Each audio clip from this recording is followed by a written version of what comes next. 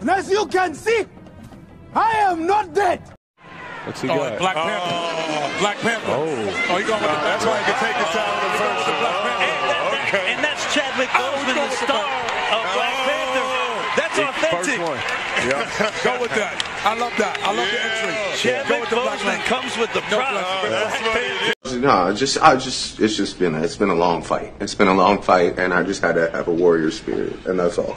Boseman died at his home in the Los Angeles area with his wife and family by his side, his publicist Nikki Fioravant told the Associated Press. Chadwick Boseman, the electric young star who projected so much vitality as the star of such films as Black Panther, Get On Up and 42, died Friday. He was 43. Boseman died at his home in the Los Angeles area with his wife and family by his side, his publicist Nikki Fioravant told the Associated Press. Boseman was diagnosed with colon cancer 4 years ago, his family said in a statement. He had never spoken publicly about his diagnosis. A true fighter, Chadwick persevered through it all and brought you many of the films you have come to love so much, his family said in the statement.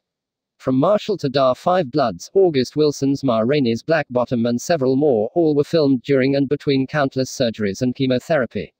It was the honor of his career to bring King T'Challa to life in Black Panther.